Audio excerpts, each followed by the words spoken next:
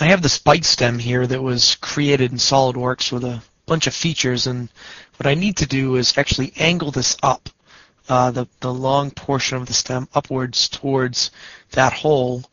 I'm going to go and search through the feature tree to figure out if I can do this somehow. I guess I have to go to the sketch. I don't know, maybe adjust this line somehow. Or maybe drag on this point. Nope, I can't drag on this.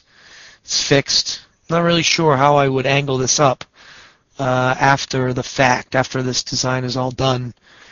And that's the key thing here is, make a change in the middle of this design. It's tough to do. So what I'm going to do is enter here into SpaceClaim, and I'm just going to interact directly with the model.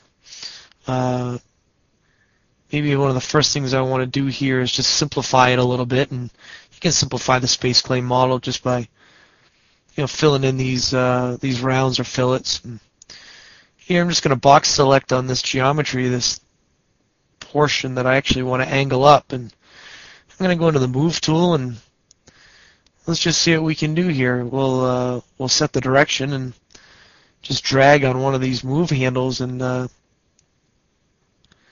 let's see what happens. Look at that. We can angle this right up, just as I suspected, just by selecting the geometry I want to move, entering into the Move tool and dragging on this handle, and it's that easy. And here I can enter an exact value of 20 degrees that I want to make that angle.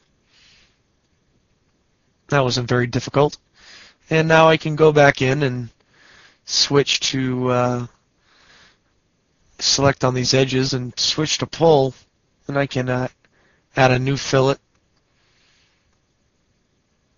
there and add a new fillet here, and now I'm done. That was really quick to make this change. Not quite sure how I would have done it in SolidWorks, but it was quite simple in SpaceClaim.